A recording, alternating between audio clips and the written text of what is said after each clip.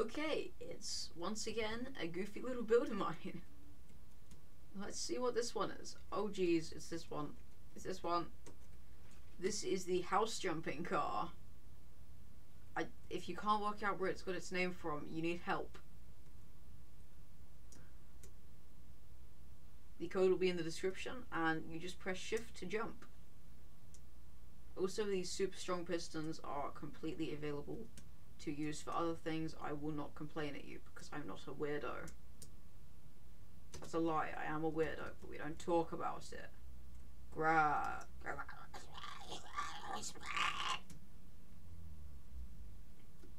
You weren't meant to hear that. Oopsie. So yeah, it just uses a normal engine. Don't even ask me how those wheels are spinning. They weren't meant to be. I think the suspension got busted. Woohoo! Let's go! Oh no, it's a mio Mario. I've lost my mind recently. Dead people are better at better underground than at kids' birthday parties. Am I right or what? Let's go! It's a me, Mario. I'm a Mario. I'm gonna marry you.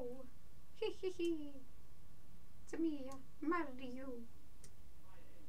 Wahoo! So yeah, it can't really get flipped over because you can always flip it back because of the heavy end. It also just makes a good landing point if you feel like being in the sky. You don't actually have to use it without the gyro. It works just as well with it. Let me prove to you that it might actually be better with it. It's not. I lied.